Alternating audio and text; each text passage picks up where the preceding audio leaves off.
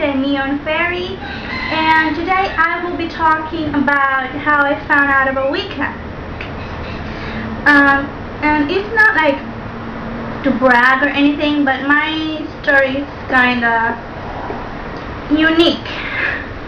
Well, all the stories are unique by itself, but yeah, you'll see what I mean.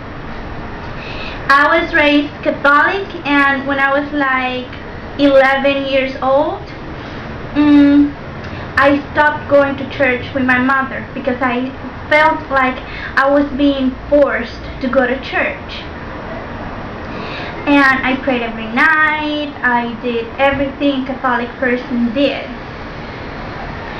And for me it was always weird, like a piece of bread will cure my sins. No offense if you believe in that, but I never understood the concept. And another thing that I find that I just hated was confession time.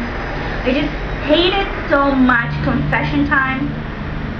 Okay.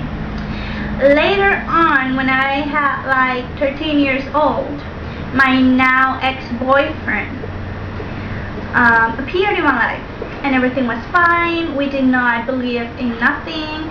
Like the world religion was just like to us.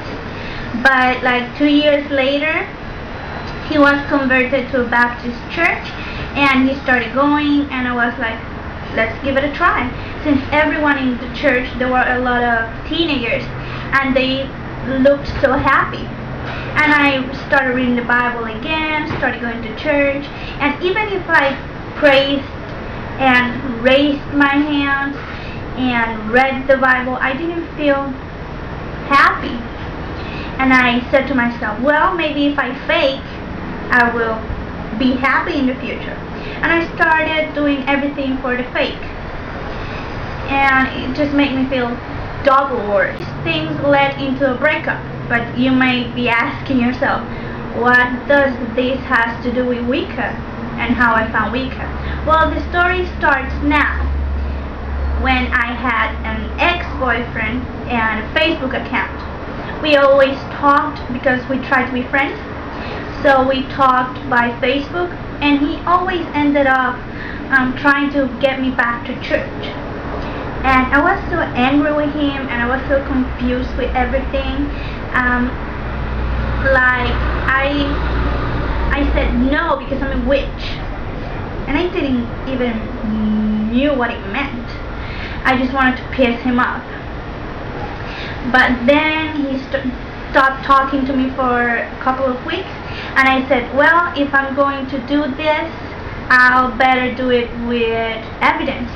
So I started researching things to piss him off, like things the witch does, and that's how I found out about Wicca. And other thing, it was like I started not doing my homework to research about Wicca, and I realized a deep connection with everything I read, and it stopped being something to bother my ex-boyfriend, and it started being something that I was feeling attracted to. Let's say what else I could say. I have everything.